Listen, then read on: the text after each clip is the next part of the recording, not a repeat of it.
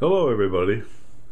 Today I thought I'd try and show you my first attempt at a Bedini multiple coil wheel. First thing I want to do is make it clear that this circuit came from American Kittler.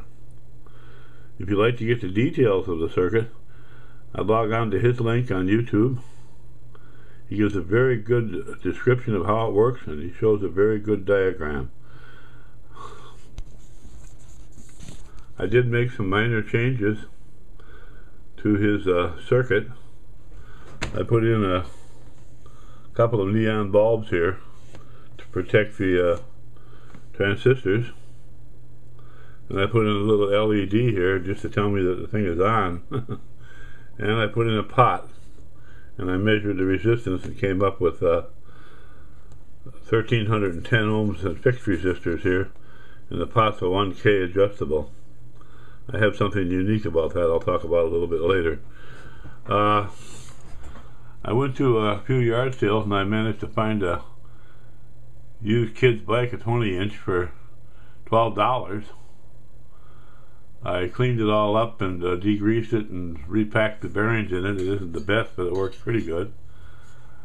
And then I took and I went in between every other spoke, as you can see here, every other spoke, and I laid out a location so I'd be right in the center. I center punched them, and then I drilled them all for clearance for a number 6 stainless steel 1.5-inch screw. On the screw I put 2 neodymium magnets. They're 1/2 inch in diameter, 1/4 inch thick with a 1/4 inch hole in the middle. I have the pole facing, the north pole facing out.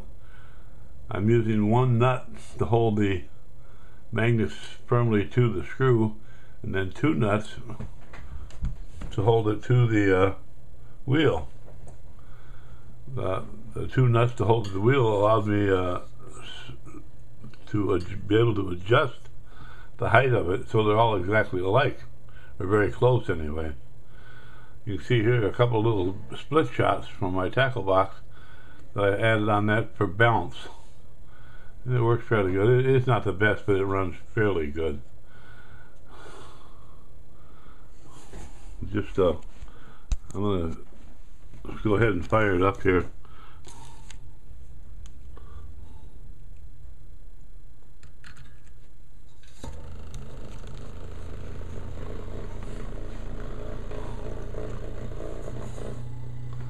That second coil here is just a straight one coil. It bounces around a little bit because the mounting isn't all that great when it first starts, but it calms right down. There she goes. I'm going to guess I got about 700 lines on my bifilar coil there.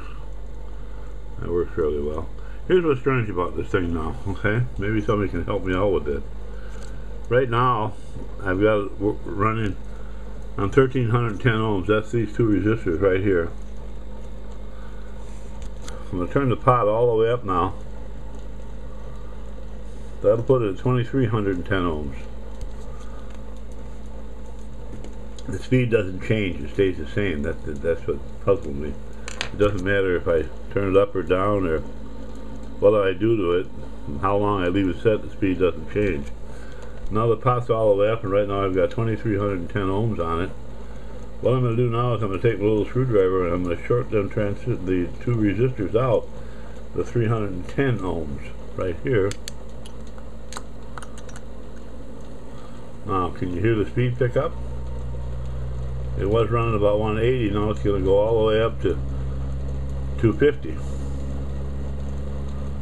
with them 310 ohm resistors shorted out with a screwdriver. Now I'm going to remove the screwdriver, turn the pot all the way down. So now I'm running on the 310 ohm resistors, these 2 right here. Pot's zeroed. And my speed has come up to 250 RPM.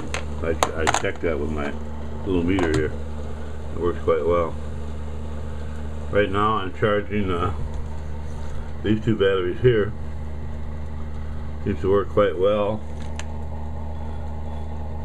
I've got a little over 12.5 volts, probably 12, a little over 12.5, 12 3/4 volts. These are two 6-volt batteries that I have in series. I had one battery and I wanted to get 12 volts, so I went and bought another one and just put them in series, and that works quite well. And then this is another 12-volt battery. This is my run battery. It's running this unit.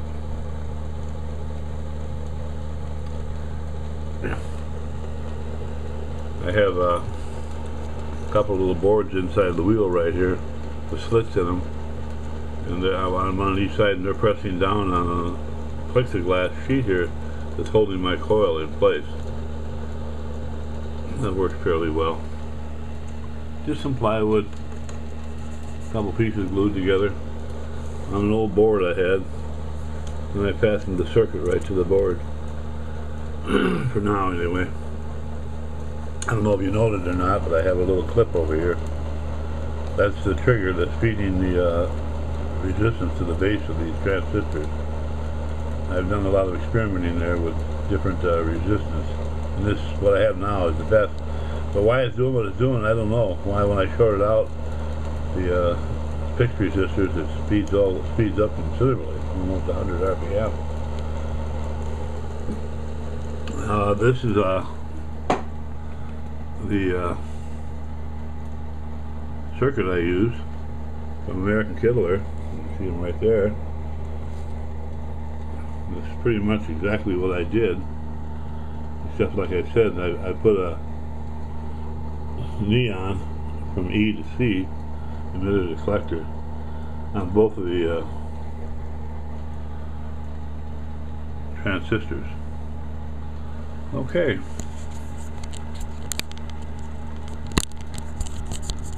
Take this off flower. I'm going to get back a ways here so you can maybe get a view of the whole thing. Works pretty good. Today I think I'm going to go down and buy some wire and build me a bipolar coil that's made out of all new wire instead of salvage wire. See if it makes any difference. I've been putting off doing that for a long time. Well, if anybody can help me out with that one little goofy thing about the resistors in the pot, please do so. That's about it. Thank you very much for watching.